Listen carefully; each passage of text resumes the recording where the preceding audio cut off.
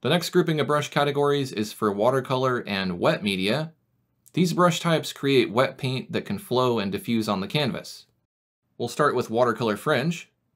These brushes look best if they are used on a layer that is set to the gel composite method. Fringe watercolor is one of the older watercolor technologies in Painter. As we'll discover in a bit, it doesn't look quite as realistic as real watercolor, but it does have 4 distinct advantages. Fringe watercolor can be used on a default layer. It does not require any special layer types. Second, fringe watercolor is rendered instantly, whereas the other 2 watercolor types have to go through a diffusion process to reach their final appearance. Third, the fringe of fringe watercolor strokes can be edited dynamically using a slider in the digital watercolor flyout or panel.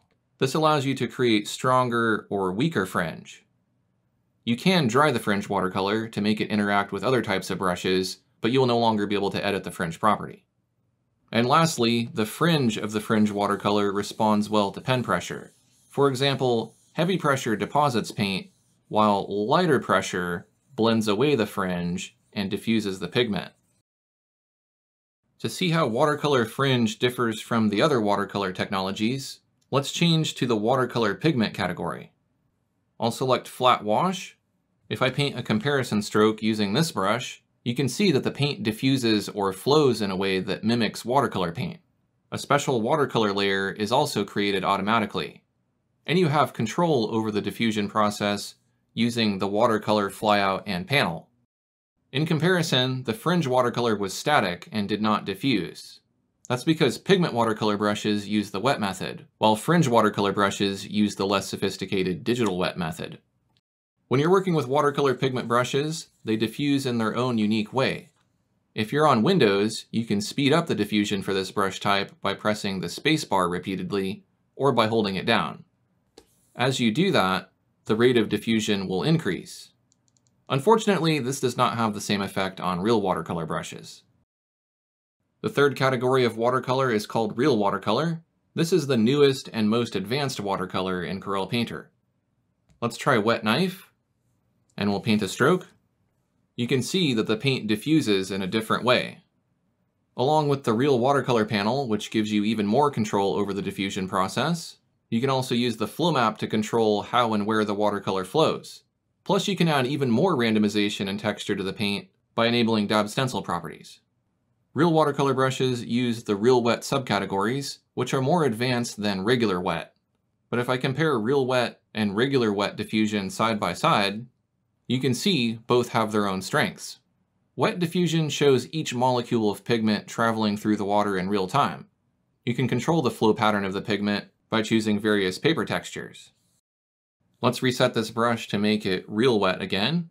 From the real watercolor panel, you can disable delay diffusion and lower the animation stepping to make real wet more responsive. Now you can see how the pigment flows through the water. It does so in a more natural looking way. The wet subcategories will flow radially in all directions unless you specify a wind force and angle. The differences in the size of the panels also highlight how much more you can do with real watercolor compared to regular watercolor. We will learn more about working with watercolor brushes in a lesson near the end of this course. New in Painter 2022 is the Sumi-e watercolor category. This is a mixture of brushes that use various wet subcategories.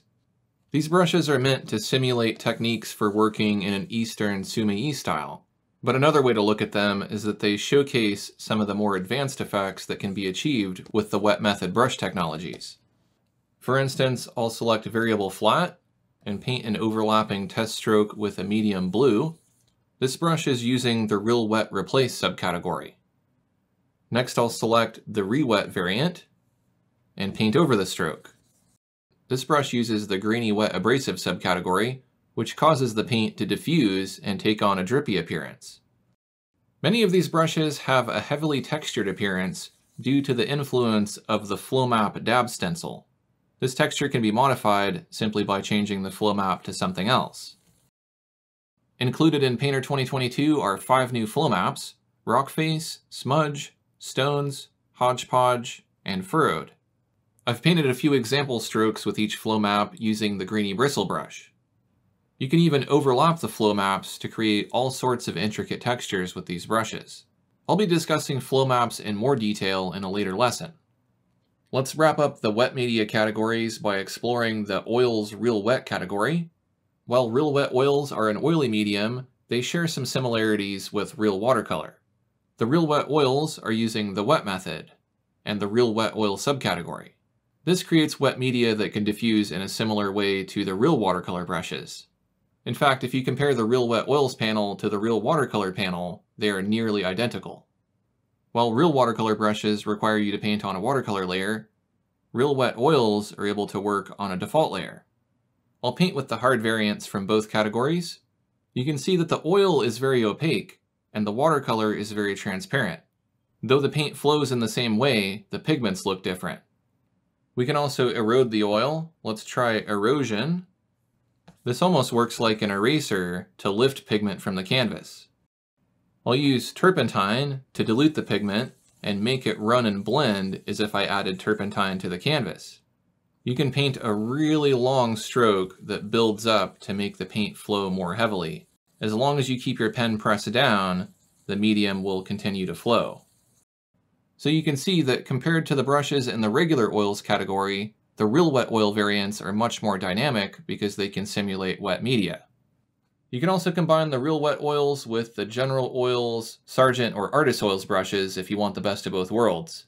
For example, I can put down some thicker, drier paint with the artist oils, and then use turpentine to wet it down.